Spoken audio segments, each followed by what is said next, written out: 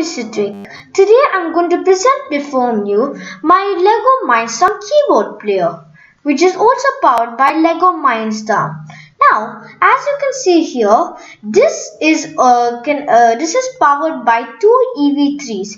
The two EV3s will power all five of these large motors. You see these little claws over here? These are the fingers, like you play on a real piano. Now we use two EV3s because one EV3 can hold 4 wires, and since we have 5 keys, the second EV3 will be used for the last key. So, as you can see, we added some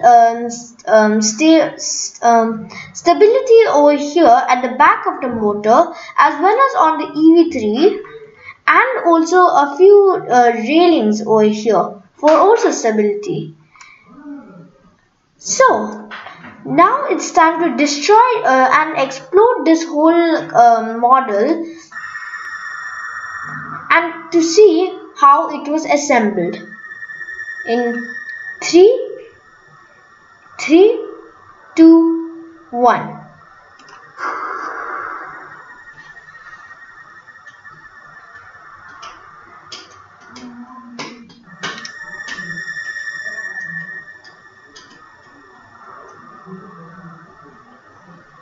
That was cool, isn't it? Thank you.